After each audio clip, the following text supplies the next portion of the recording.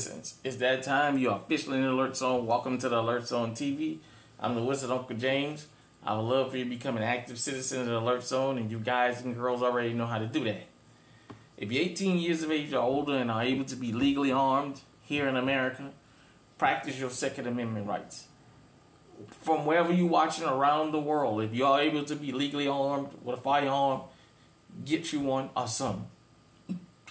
If not, whatever you're able to be legally armed with, arm yourselves, people. So, I just wanted to tackle this subject because this has been a hot topic issue as of late. And I thought I'd kind of go into an explanation of where this come from. And, being in now that I'm 45 and, in the black community, for those of you who don't know, once you make it to a certain age, you make uncle status. So that's why I adopted the word, the name Unc. You earn that. I earned the name Unc. So, the younger studs call us Unc when they come and chop it up about certain things. So, but I was alive and I didn't fully understand it, but I did. And as I got older, I just read on it and things like that to understand the very first assault weapons ban and the modern day assault weapons ban. And I wanted to talk about that. The 94 assault weapons ban, what led to it, and now the modern assault weapons ban, and why it seems to be two different things. So let me just get into that. So this is my AK-47. Clear for YouTube, safe control environment, all that stuff. As you guys can see, I got the tags on it. I just recently got it back before I went on vacation last month. This was an original Russian AK-47. I told you guys, if you don't know, go and see my video of my AK-47 and you'll know what happened to it. It's kind of a hybrid now. I had to get some parts from PSA to make it fit and make it work. I still have the rest of the furniture, but nevertheless, this is my AK-47, chambered in 7.62 by 39.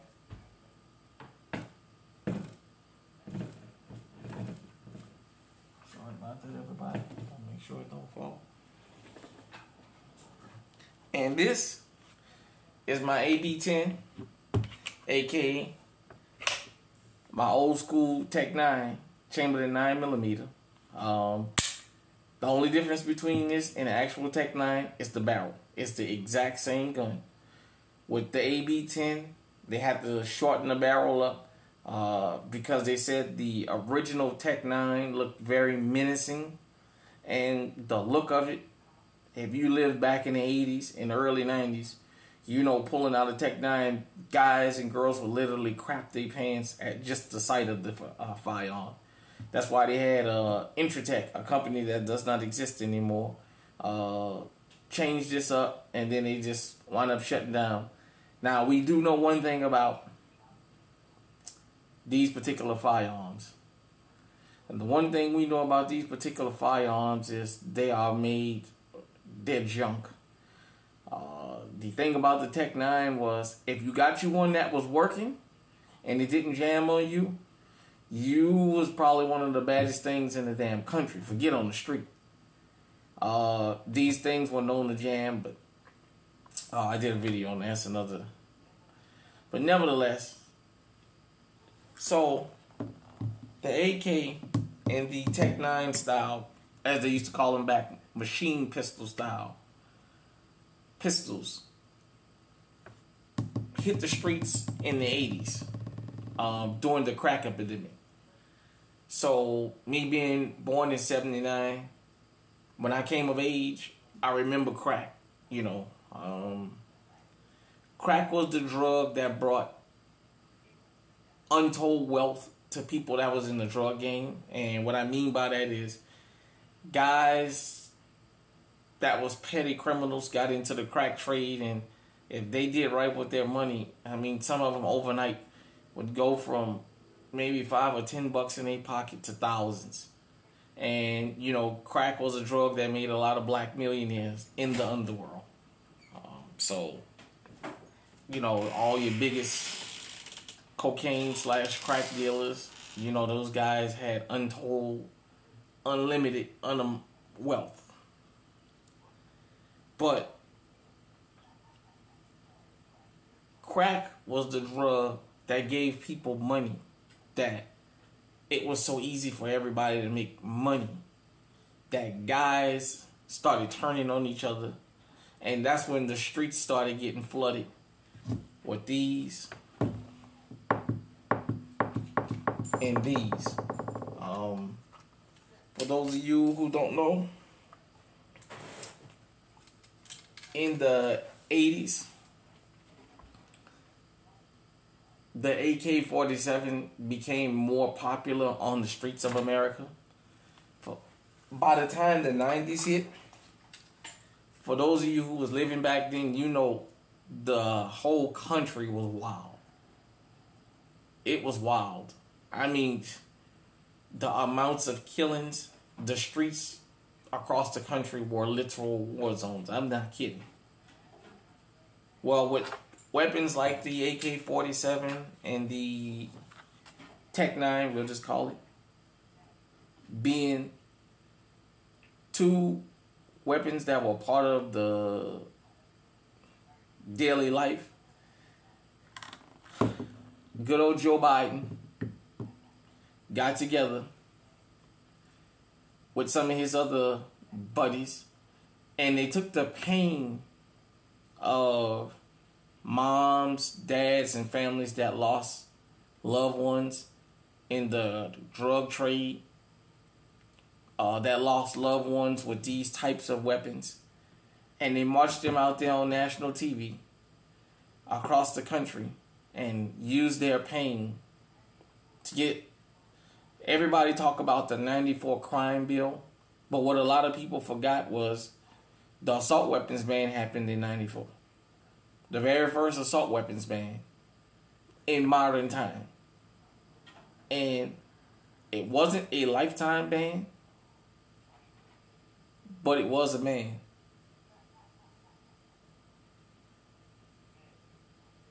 And what that did was it bailed the main. It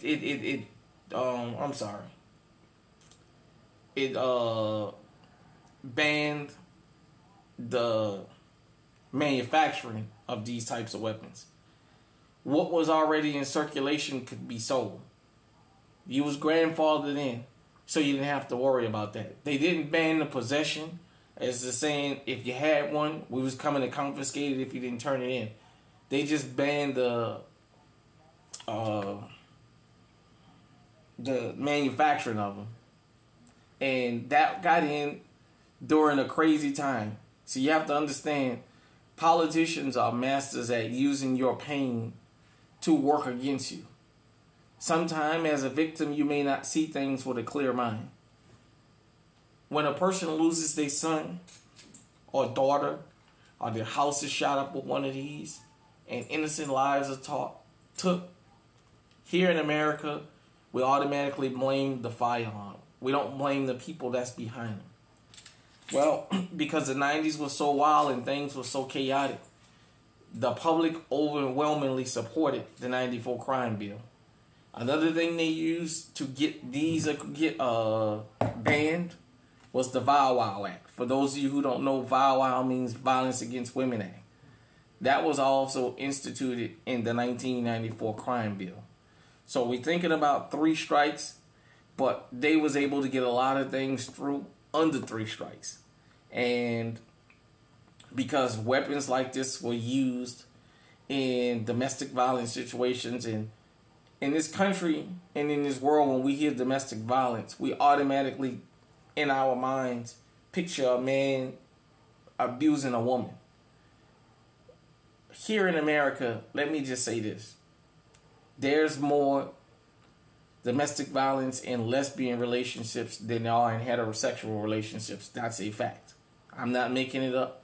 You guys can go to YouTube or TikTok, or you can go online and read the FBI and the local cops' websites and things, and then it'll tell you that You even have women that are lesbians that say yes.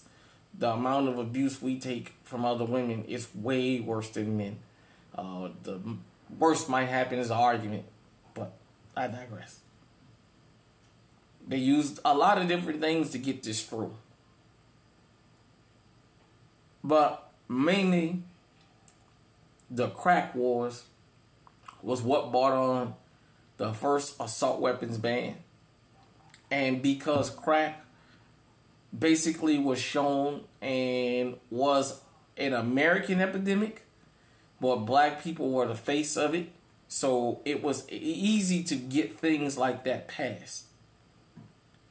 The reason the very first, the 94 assault weapons ban wind up expiring is after the smoke cleared and life went back to normal, people seemed to downsize to the assault weapon ban. And so Bush Jr. let it expire. And that's how we got rid of the nationwide ban. Now, this is Kel-Tec PLR 16. Empty. Chambered in 223-556. This is a somewhat like an AR variant style firearm. I didn't feel like digging my AR out of the safe, be honest with y'all. And this style firearm has given rise to the statewide assault weapons ban because we can't get anything nationally. Now, why this particular weapon in the modern day assault weapon ban? Well, after the first assault weapon ban ended, the rise of school shootings. Columbine happened in 98. Columbine wasn't the first shooting, but it was the shooting that changed things in modern times for schools. Columbine happened. Then after the assault weapons ban expired, these school shootings, these grocery store shootings, these library, these church shootings, these spree shootings, as I like to call them, these modern day spree massacres, went just haywire. And usually it was with a 223 style, AR style type weapon. Sandy Hook, I can go down the list of different places where the AR-15 became the enemy of the state. With that being said, the AR variant of pistol, the 5.56 223 pistol/rifle, the rise of that has made things more difficult to have a nationwide ban because, from my research, correct me if I'm wrong, the AR is the American version of the AK-47. It's kind of like an answer to the AK-47. That's why there's so many ARs in America. It's as American as apple pie. But nevertheless, these type of weapons, this one was used in the 94, and this type is being used now in the different states. Anytime there's a mass shooting, they go after the AR and say that this particular pistol, for those who can't get a full ban, they're now targeting AR-15s as the catalyst. So, if you don't own an AR and you're able to be legally armed, get you one. Or get you some if you have the money and you have the desire. Get you some. Get you some while you can get them. Just in case there's a ban and you can't find any for a while. Because when there's a ban and they stop producing them, the price go up. Because they become more and more scarce. And that's until the ban is lifted. Because the majority of the bans that I see out here ban the sales of them.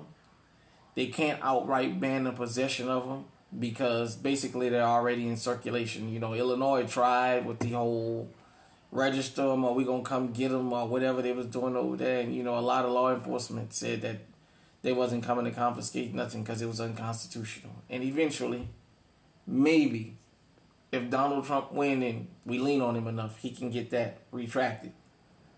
But I just wanted to talk about the quote-unquote assault weapon bans. And I want the younger generation or people that was around then that didn't understand firearms to understand how these kind of regulations are usually used to get through. If they can't play a racial angle, they'll play a tragic angle to get these kinds of things passed. And as I said, this particular firearm and this one was the face of the crack epidemic. This is the face of the modern day spree shooter. So you guys can figure out where I went with that one.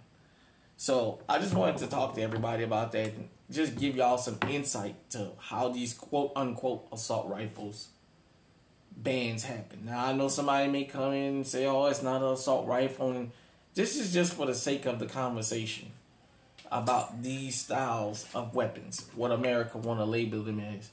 You need to know so you can keep up and stay ahead of the curve. That's why we do what we do here. So hit me in the comment section. Let me know if you own any ARs or AK type weapons. Do you enjoy them?